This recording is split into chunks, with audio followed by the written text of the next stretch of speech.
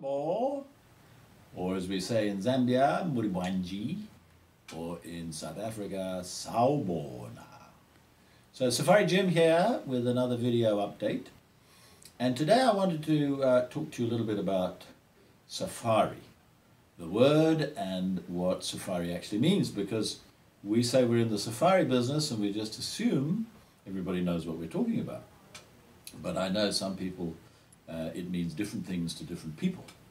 So, of course, where does the word come from? Safari, it's actually an Arabic word, believe it or not, which was safara, and in Arabic it means a journey.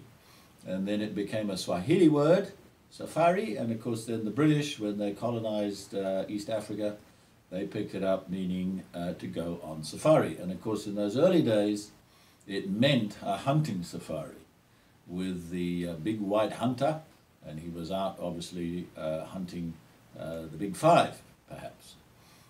Elephant, rhino, buffalo, leopard, and the lion. And so since then, we've turned it and it's been reimagined, if you like. Safari is now very much photographic safari. But it's gone beyond that as well. And more recently, a lot more activities have been added. So you may have thought that safari, those of you who've kept up with the development of safari, meant simply game viewing. Early up in the morning with the sunrise, out with the wildlife as it's getting up, in the jeep, and having that wonderful spectacle of the wildlife, large herds of animals out on the plains of the Serengeti, for example. And then back to the lodge, a little bit of siesta, a little bit of downtime, read your book, etc. And then in the afternoon, go out again, catch that sunset, or the sundowner, as we call it in Africa, when you see the wildlife now preparing to go to bed.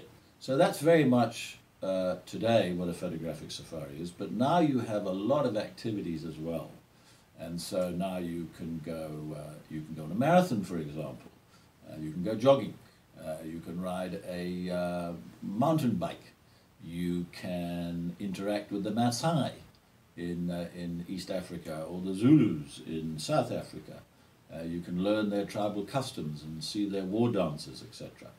And in addition, you can hike, you can walk amongst the wildlife, all sorts of different activities you can do. And of course, safari has now also become very luxurious. There are fancy lodges, there are still tented camps that you can stay in, but a lot of these places actually make the glossy magazines here in the States, because they make the top establishments around the world, any place in the world for luxury, etc. And so safari is now very much an interactive experience. It's a wonderful experience. It's a life-changing experience, that's for sure. And of course it includes spectacular landscape. You're going to see, if you go to East Africa, the highest, tallest mountain in Africa, Mount Kilimanjaro. You're going to see the wide open plains of the Serengeti, where the world-famous migration takes place. If you're in South Africa, you're still going to be seeing part of the Rift Valley, that great geographical feature that's visible from space. The Rift Valley stretches from the Red Sea all the way down into South Africa, believe it or not. And on and on and on. So, one of the main things is there's so much choice now for safari, and that's what we at Holden Safaris do. We help you go through all the choices, evaluate them, and decide what's best for you. So, check us out on Facebook. Come and see us here in the office. We're in Newport Beach. Give us a call and let us help you go through all the choices and figure out the choice that's best for you. So, Kalani Bwino, Tedzamawona. Till next time, Safari Jim.